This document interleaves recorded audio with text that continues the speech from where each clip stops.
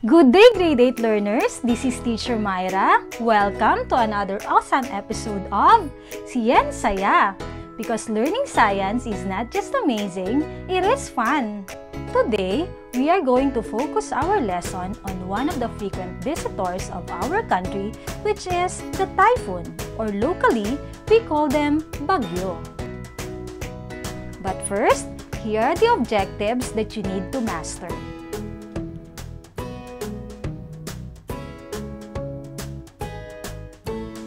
Before we dive into our lesson, let's play a game. You need to unscramble the letters and guess the word.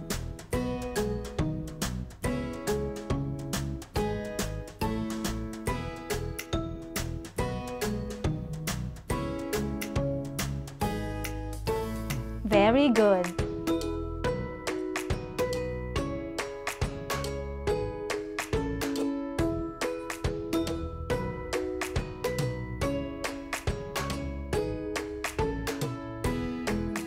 Very good.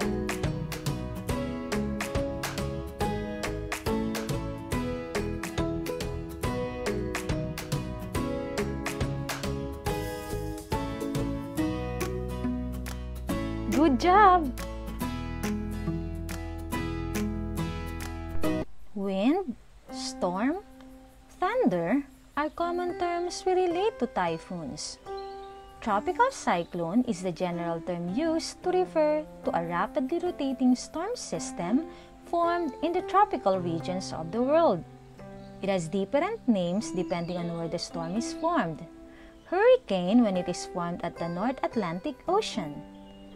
Typhoon is the name used when the storm is formed in the Western Pacific Basin. Across Australia and Indian Ocean region, they are referred to as cyclones. These storms are all effectively large-scale storm systems which either spin in counterclockwise direction in the northern hemisphere or clockwise direction in the southern hemisphere. Let's get to know more about the tropical cyclones. Typhoon starts from the evaporation of water molecules from the ocean. Because this moist air is warm, they travel upwards until they meet with cold air. At this point, they start to condense and form clouds resulting into rain showers. The clouds dissipate and vanish after precipitation is completed. With a very active system, clouds can group together in large clusters of thunderstorm. These clusters of clouds are areas of low pressure in the atmosphere. When combined with warm water over 26 degrees Celsius, they are the key in transforming ordinary clouds into deadly typhoons.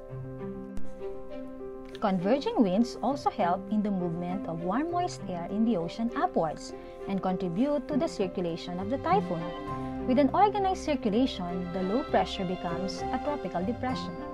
As it drifts, it may encounter areas in the ocean where it is exceptionally warm, which will further drive and increase its circulation, transforming it into a typhoon. And when the conditions are ideal, the system will start to rotate even faster and faster, forming the center, which is the eye of the typhoon.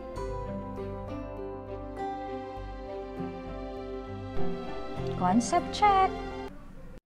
What are the 4 conditions for typhoons to develop?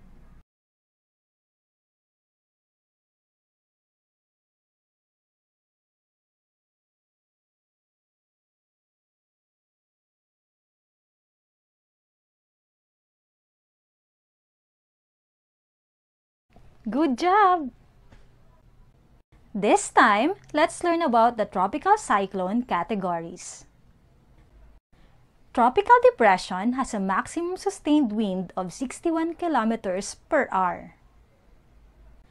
Tropical storm has a maximum sustained wind of 62 to 88 kilometers per hour. Severe tropical storm has a maximum sustained wind of reaching 89 to 117 kilometers per hour. Typhoon, on the other hand, has 118 to 220 kilometers per hour. while Super Typhoon has a maximum sustained wind of reaching more than 220 kilometers per hour. Let's try answering this. If a certain tropical cyclone has a maximum sustained wind of 82 kilometers per hour, what category does it belong?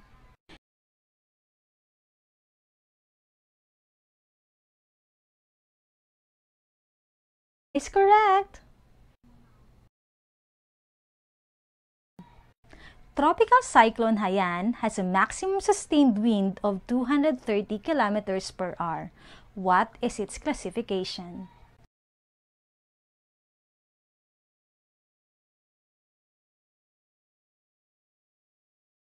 Good job! Let's find out what's inside a tropical cyclone. Let us now take a peek inside a tropical cyclone. The lowest wind speed and air pressure is located at the eye of a tropical cyclone. In fact, all tropical cyclones have low air pressure at the center. This is the reason why air in the surroundings move towards the eye. Next is the eye wall. It is comprised of dense clouds surrounding the eye. The highest wind speed can be found at the eye wall. So when Pag-asa reports say that a tropical cyclone has sustained winds of 200 kilometers per hour, for instance, this is referring to the winds at the eye wall. The Philippine archipelago is situated with waters of the Pacific Ocean and China Sea. Due to its geographical location astride the Pacific Typhoon Belt, cyclonic storms, floods have been the principal natural hazard in the Philippines. The densely populated island of Luzon and Visayas are mostly and adversely affected by typhoons.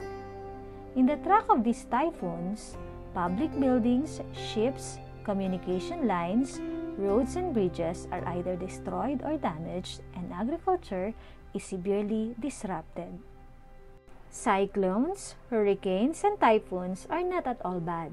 They have global impact, moving hot excess energy out of the tropical latitude to attain balance and equilibrium, and transferring energy from the equator to the colder parts of the Earth.